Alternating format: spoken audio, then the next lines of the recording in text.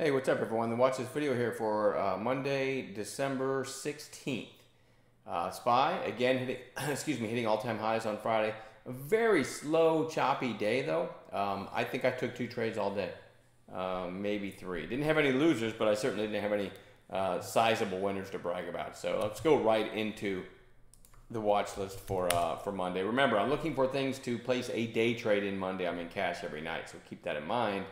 OMI 3 days straight down to the bottom of a range. I view what it's done over the last couple months, its range, right? From here to here. And it's gotten from pretty much close to the top of the range to the bottom of the range in 3 days. A lot of times that's a good recipe for a decent bounce the following day. So that one goes on watch. Ciena, such a strong move, CIEN, on Thursday. And then Friday kind of gapped up a little bit and ran and then reversed.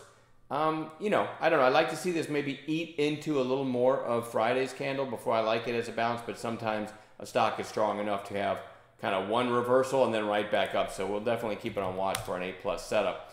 Lumber liquidators, quiet inside red day on lower volume after the big breakout on Thursday. So that might be a third day play. It goes on watch.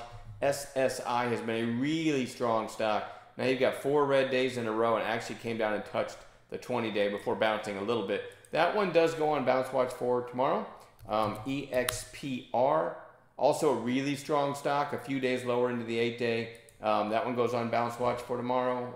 Starbucks, SBUX, had the gap up on Thursday, gave some of that back, and then Friday pretty close to Thursday's high. So this one, you might get that 2-day high break and maybe a continuation of the gap up move from Thursday. So we're going to watch that one. ASRT, big pop Thursday, quiet inside day, but closing above its open on Friday. Maybe a breakout or a continuation tomorrow. CEI, I've got to zoom in so you can see this one because it's so scrunched together. So there's the zoom in. This went from 69 cents one day to the very next day hit 310 before it gave a lot of it back. Then a red day, but it's curling right back up, and we're very close to 2 equal highs here. Friday was 190, Thursday was 193. You know we love, sounds oversimplified to just put it this way because there are other factors, but we love 2-day high breaks on a recent high flyer, and you kind of have that possible scenario. If we break Friday's high, that would be 191, and then 194 would break Thursday's high. So a possible little 2-day high break, then maybe a squeeze through 2. So I do want to watch CEI. Whoops, I typed that wrong. Sorry about that. Blue, BLUE. Let me pan out so you can get a better look at this one. I had to zoom in for that CEI chart. Okay, so here's Blue, which had a huge move here from, get some numbers here, 75, 76, all the way up to 92-ish in 2 sessions. Looked like it was going to roll right back over, and next thing you know, it's right back up. This is really strong action lately. Definitely want to watch that for a potential long on Monday. AMRX had the gap up and a strong day, and then an inside red day. I don't know, maybe a third day play here. I'm going to keep my eyes on it.